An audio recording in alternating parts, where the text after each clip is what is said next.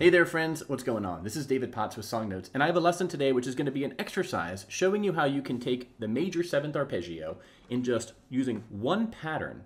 You can take that pattern, play it on the 5th fret, play it on the 10th fret, and you can bounce between the two and do cool little parallel riffs, right?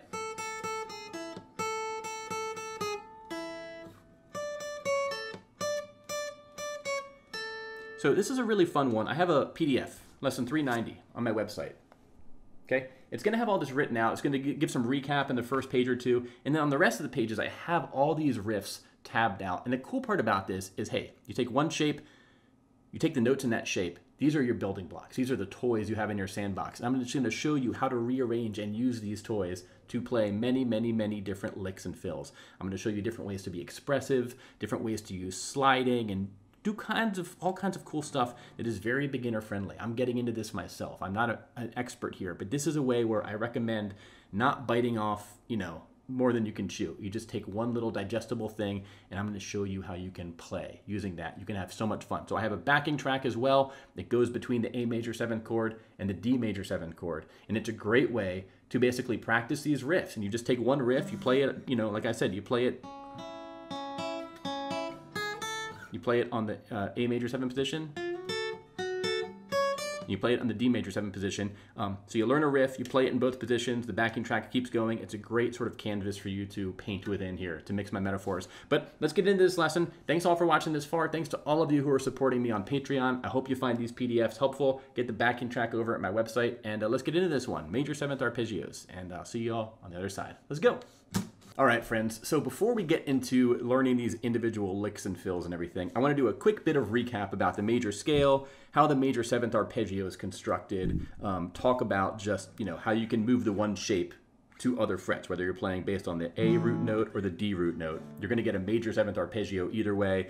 I'll talk about the backing track and how it's laid out. It's just 4 measures of each chord. Then I'll get into the riffs, the licks and fills, and show you, and I'll play each of these along with the backing track and show you how you can use these to really explore your lead guitar, just play, have a sandbox of fun, okay? So let's get into this. If all this stuff I just described sounds like it's stuff you already know, you can skip ahead, but I want to do a recap here just in case any of this is new to you. So in quick summary, this idea, the major scale, right? The major scale is constructed of the scale, there's 7 notes in the major scale, right? So we can use this term of scale degrees or intervals, and instead of referring to the notes by their absolute name, right? In the key of A, for example, we have A, B, C sharp, D, E,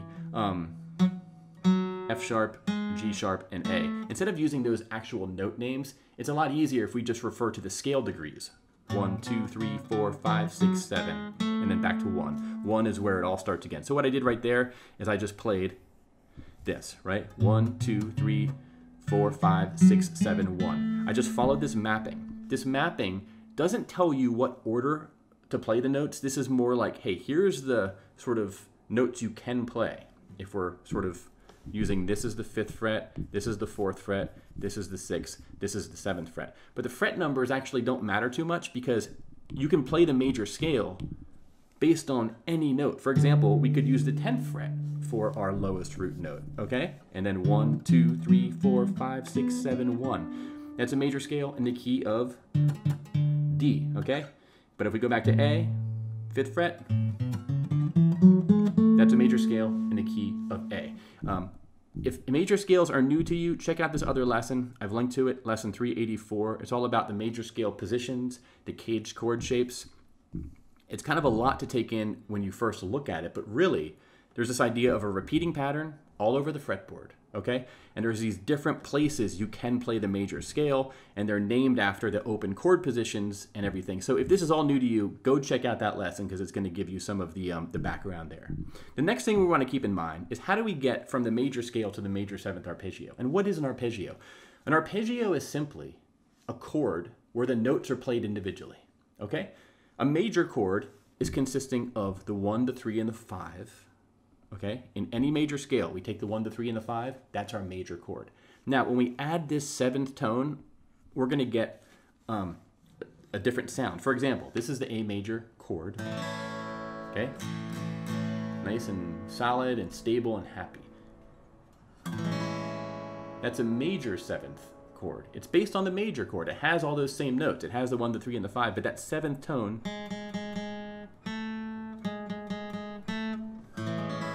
it gives it a dreamy quality. It's very much of a, you know, a little bit of nuance to the sound, which is great. We want to mix things up sometimes. Now, what is the major 7th arpeggio? Well, we're just going to look at this major scale that we already took. All we're going to do is take this 1, no, we're not going to do the 2. We're going to do the 1, the 3, the 5, the 7, the 1, the 3, the 5, the 7, the 1. That's all we're going to do. We don't care about the 2 or the 4 or the 6. And I've mapped it out for you here. When you take those notes and you get rid of the 2 and the 4 and the 6, you get this. Now, if I was to play this, again, I could play this anywhere on the fretboard, but if I was to use the 5th fret as my home bass, as my lowest root note, okay, you see it says lowest root note right here. If that was, in this example, to be the 5th fret, put my middle finger on it, and then you just play these from low to high, meaning we go to the 1, then we go to the 3, and the 5, and the 7, and the 1. I'm talking about the scale degrees here on the fretboard map. And we can keep going. Okay, 1, 3, 5, 7, 1, 1, 3, 5, 7, 1. Okay, that's using the scale degrees. Now, if we were to use guitar tabs, if that's of interest to you, you could just map these out and say, okay, if this is the 5th fret right here, this is 5th, and this is 4th, and this is 6th, and this is 7th. So we're going to do, let's start right here and then go up, okay? 5th fret, 4th fret, and 7th fret on the 5th string, and then 6th fret and 7th fret on the 4th string, 6, 5, 4, 5, okay?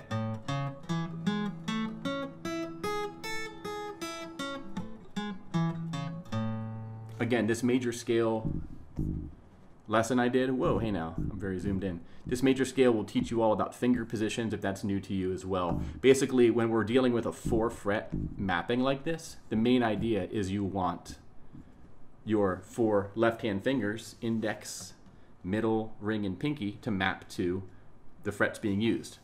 So for the A major 7th arpeggio, 5th fret, you see right here, is going to be played with our left middle finger, and then you just follow the finger mappings. Now, this took me a lot of practice to be able to do this as fluently as I just did. The first day or two I was stumbling quite a bit, so don't feel bad, especially as you have to go between your left pinky and your left ring.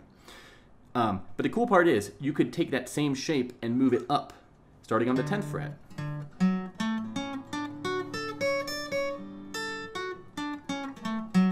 Okay, following these same finger mappings. And I actually have this written out here.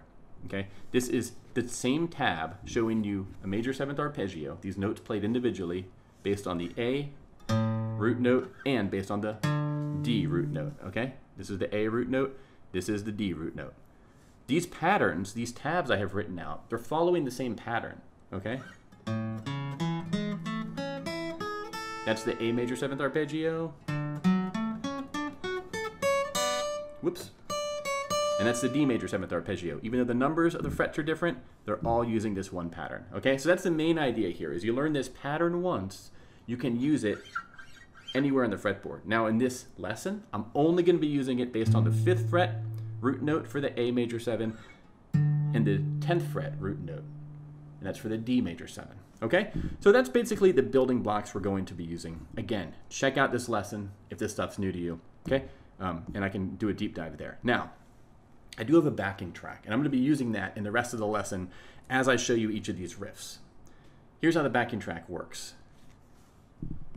I play A major 7th chord and a bass note and a drum and everything for 4 measures. Then I do a D major 7 chord with a drum and a bass note and everything for 4 measures. The main idea here is when the A major 7 is being played, you want to play the A major 7 riffs I'm going to show you. And I have these written out in the rest of the PDF. See how it says Arpeggio Riff for A major 7, Arpeggio Riff for A major 7. Okay, these are the riffs that are going to sound good when the A major 7 chord's being played. When the D major 7 measures are being played, you're going to play the D major riffs. So let me just show you the backing track now. Kind of listen to it, hear what I mean. Okay, When I hit play, it's going to start immediately. So 1, 2, 3, 4. Okay, that's 3 and 4 and 1 and 2 and 3 and 4 and 1 and 2, 3 and 4 and 1 and 2 and 3 and 4. D major 7 now. Okay, 4 measures of this. 2, 3, 4, 1, 2, and it all repeats. This is A major 7. I could just play an open A major 7 chord. It's going to sound good, right? And a D major 7. Don't worry about the actual strumming here. You're never going to strum in this lesson.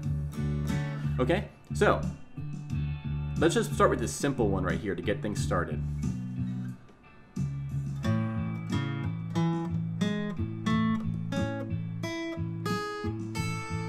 I just played this. We're about to switch to D major 7, so now let's play that.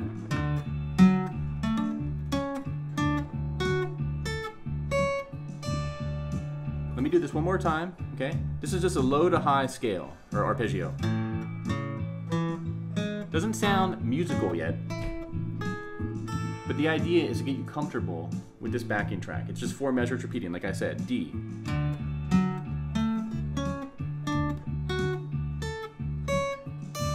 When you're learning these scales for the first time, I would recommend doing what I'm doing right here. You could even go slower.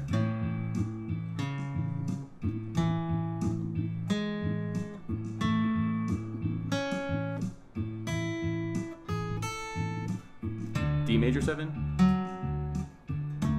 Oops.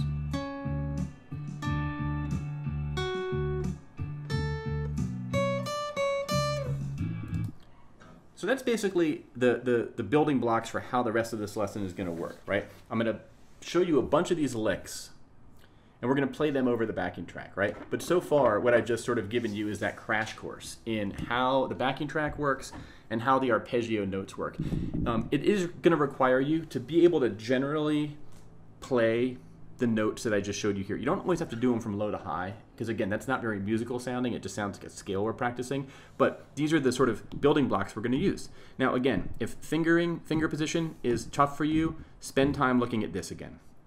This is the idea that when we're doing the A major riff, all we really care about is keeping our hands on these frets, right? Between 4, 5, 6, 7, okay? Index, middle, ring, pinky. And then for D, it's 9, 10, 11, 12, okay? So these are generally where our fingers are gonna be, okay? So let's get into this though. I'll talk more about fingering in a little bit when it comes to actual specific riffs, but let's get into teaching you these riffs one by one now. And at the end, you're gonna be able to sort of make up your own, and that's the great part. All right, so this first riff we're gonna look at is figure 2, from low to high in groups of 3. So a couple minutes ago, I just showed you playing the basic arpeggio. It almost sounds like a scale, right? When you're sort of doing this for the A and doing this one for the D. It can sound very unmusical though when you're playing a scale from low to high. It sounds like practice, and in a way where you want it to sound a bit more musical. You want to bring some phrasing and some expressiveness in there. So this first one, what it's going to do, and I'll play it a couple times without the backing track, then I'll put the backing track on. So we're basically going to group things into 3, okay? So let's look at the A major 7 here. So we're going to start off, and we're going to basically go.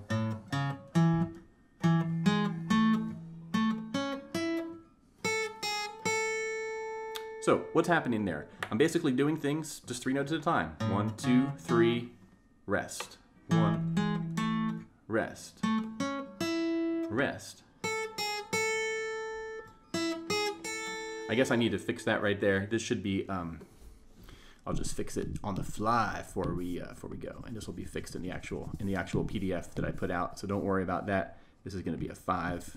So the idea here again: 4, 5, 5, 4, 7, 7, 6, 7, 7, 6, 5, 5, 4, 5. Okay, we could do the same thing for the D major 7, starting on the 10th fret.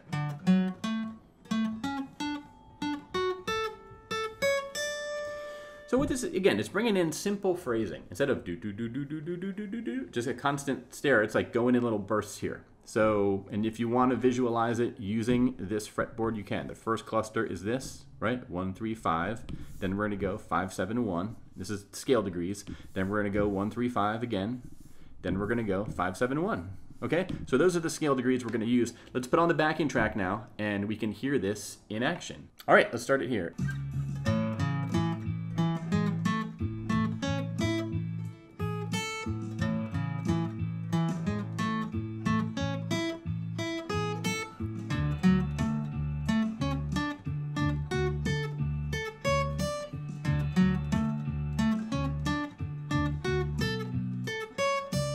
Okay, so again, it might not be the most musical thing in the world, but it is a way to sort of practice these scales or these arpeggios in a way where we're going from low to high, but we're doing it in a way that's a bit more expressive. And when you're practicing this yourself, I would encourage you, you could just do certain clusters over and over.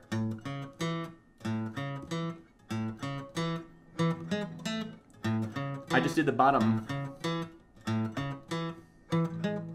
What I did there was I played this one 3 times and then this one once. And that way, it's sort of shortening. I'm only having to keep my hand on the thickest 3 strings.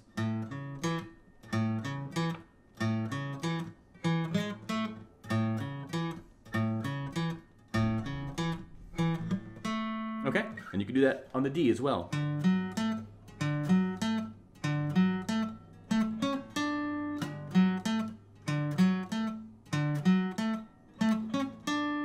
You could do the same thing using the clusters up here. We could do this 3 times and then this once. That would sound like this, right?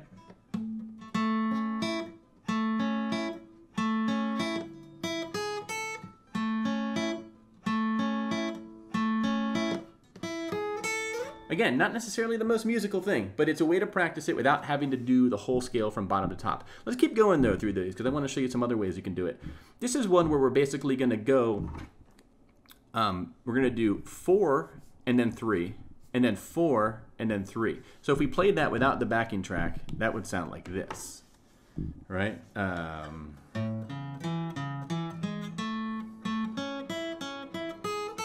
So we're kind of going up, you know? We're going up and then back down, right? And then up, and then we're resting. And resting is important with musical phrasing because you want to have chance for that silence to come in, right?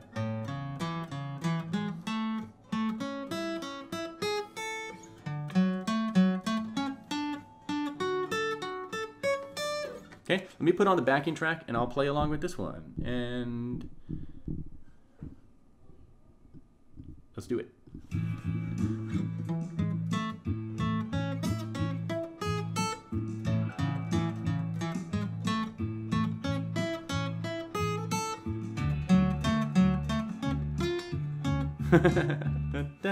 Mess up, all good.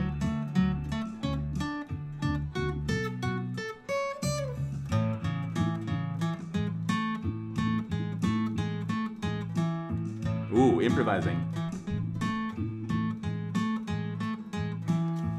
Improvising is okay. If you sort of are playing some notes and your ear wants to do something, your fingers want to do something, and you feel confident that it's using the building blocks that are okay to use, do it. Deviate from the tab, right? So that's what I did right there. So that's figure 3. It's just doing groups of 4 and groups of 3. Now let's move on to figure 4. This is parallel octaves. And this is showing you this idea of you can do a little riff here. You see in the pink, I have it circled using those notes, and the green is using those notes. But the cool thing is, we're basically going to be doing the same phrase, just an octave low, then an octave high. So in this case, it's going to be, okay, 1, 3, 5, 7, 1, 7, 1. And then up here would be 1, 3, 5, 7, 1, 7, 1. 1, 3, 5, 7, 1, 7, 1. 1, 3, 5, 7, 1, 7, 1. Okay? So if we put the backing track on, we could hear that one. 1, 2, 3, 4. 1, 2, 3, da, da, da, da.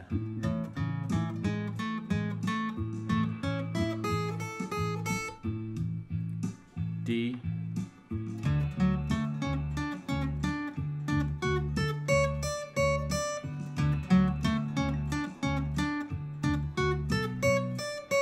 One more time.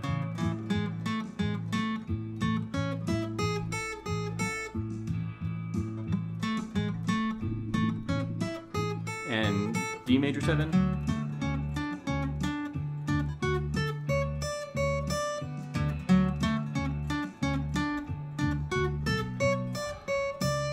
Okay, so that's figure 4. And again, this idea of whatever riff we play in this pattern, if we do it down in the lower octave, we can repeat it up in the higher octave. It'll sound good. So let's do one now that's not starting at the very bottom and going up, right? All the ones so far are starting low and they're sort of going high. But let's do it one where we start at the very top, and this one only uses 3 notes. So this one, it's going to be, okay? 1 1 1 7 5 1 1 1 7 5.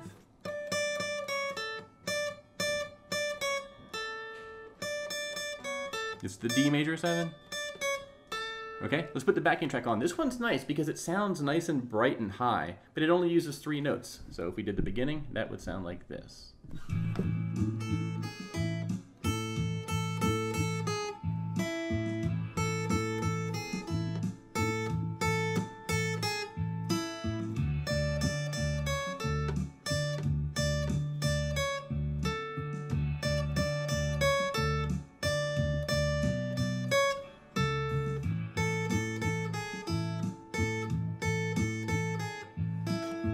You get the idea. 3 notes, but it can have a bit of the character of that major 7th. Okay, that's the 7th tone. So that's a cool one. Figure 6, check this out. We're going to do the same thing we just did, but with a D major 7, we're going to end it differently. See this right here? D major 7, we're going to start the same way. Right? This 10th fret to 9th fret to 10th fret. Okay, we're going to do that 3 times. But the last time we play, we're going to go 10, 9, 10, 9, 10, and then slide from 10 to 12. So that's going to sound like this. Okay, 10, 9, 10, 9, 10. Okay, let me play that one in context for you. But the idea is we're going to do this slide just before we switch back to the A major 7, and it's going to sound really cool. Check this out.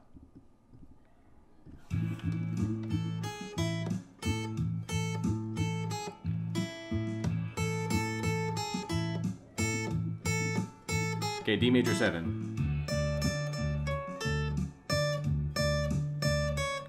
One more time. Here it comes.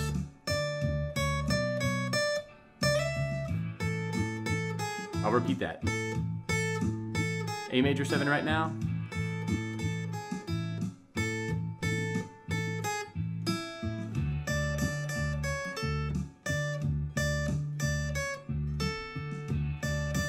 Here it comes. Okay, what I want to say here is that this 12th note, this 12th fret note, is not in the arpeggio, and I note that here. What is this note? Well, if we know our major scale and our 12 notes, this is basically a whole step away from the 1, and the answer is it's the 2. It's the 2nd degree of the scale. So we're basically going from the 1st degree to the 2nd degree of the scale. Now, I think this sounds good because this note is an E note, and an E note is in the A major and the A major 7 chord and scale. So it basically, this is a note that sort of hints at where we're going to, which is the A. So I wanted to include that example there where it's okay to break out of the box sometime. Now this next one's going to be about embracing the slides. What I mean by that is sometimes when you're playing with building blocks and you only have a few building blocks, it can sound the same all the time, but if you add some slides, it adds a lot of expressiveness and everything. So the idea with this one is we're going to be on the 7th fret of the 4th string. Now this is super similar to what we were just playing. You'll just notice it's an octave lower than this one, right? This one is using 7th and the 1, the 7, the 5 up there. This one's using the 1, the 7, the 5 on the 4th and 5th string. But here's the deal, is we're going to do some heavy sliding here and here, okay? And it's going to sound like this.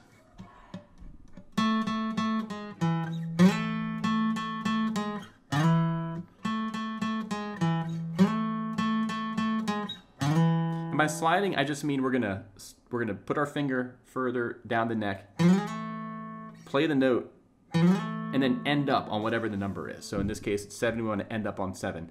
Also, I want to call out, we're using our middle and our index fingers here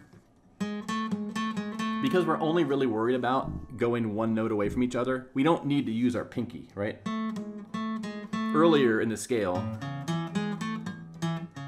I have you using the ring and the pinky on these frets right here. But because These are the only frets we're playing. We can use our more dominant fingers. This is how I approach it at least, our middle and index, right? So let's put this one on. I'll do the backing track and really lean into those slides, all right? So.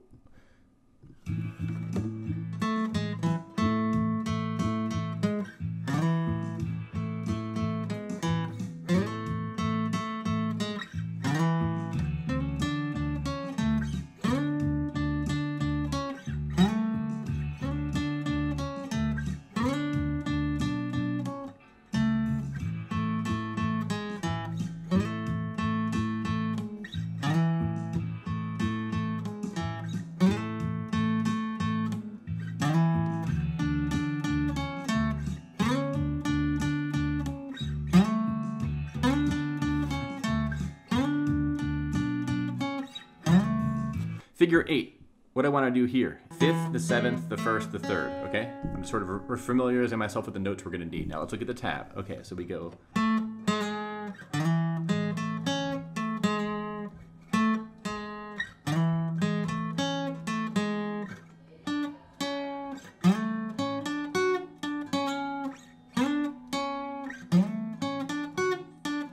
Let's play it.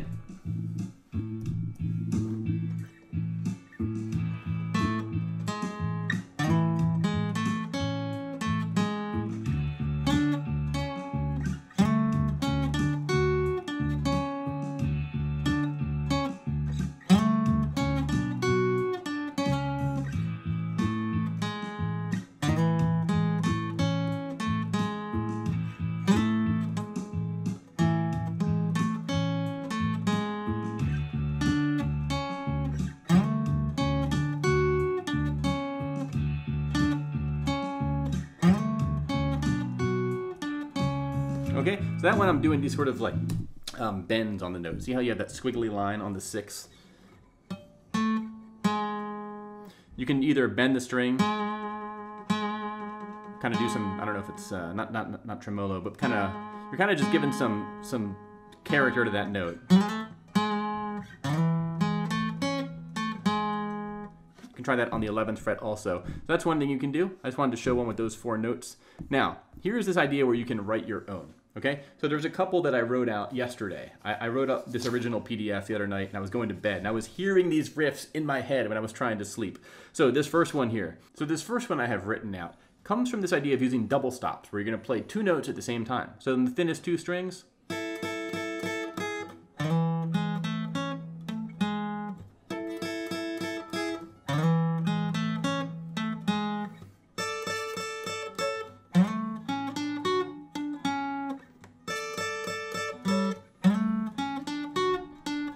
Okay, that's one thing you could do. Now this second of my custom written riffs here is using this idea of double stops again. And then I'm doing a slide from the... And I'm using open notes here, open strings, because the 5th string open is A, so it just sounds good. Right? And then we do repeat it.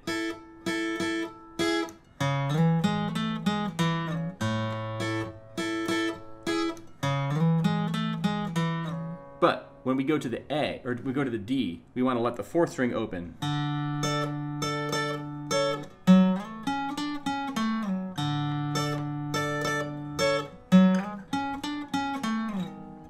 But when we end the D for the last time, we're going to do the 5th string open.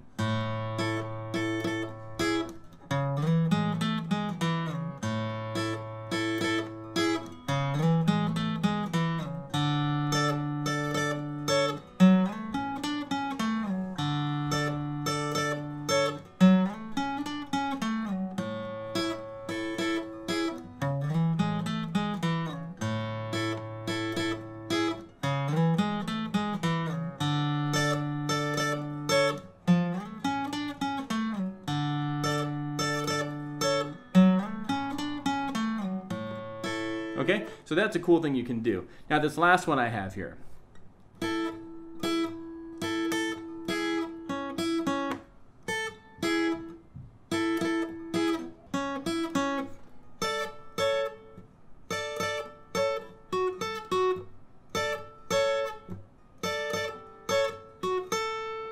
So super similar with the double stops, but I'm just sort of finding another sort of approach to the rhythm of it.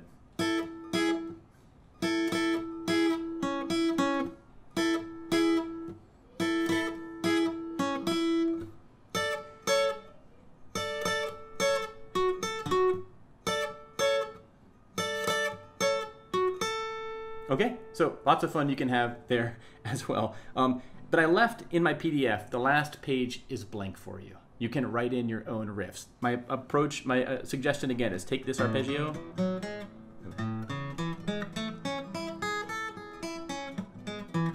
Get generally comfortable with it. Just try to have the positions of the notes memorized, even if you're not fluent from top to bottom. But then find these little pockets. Just take 3 of the notes. Find some phrasing you can do.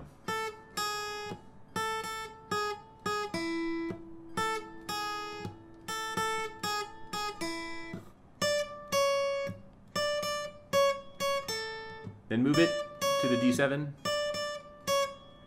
the D major 7, and then you repeat it, right?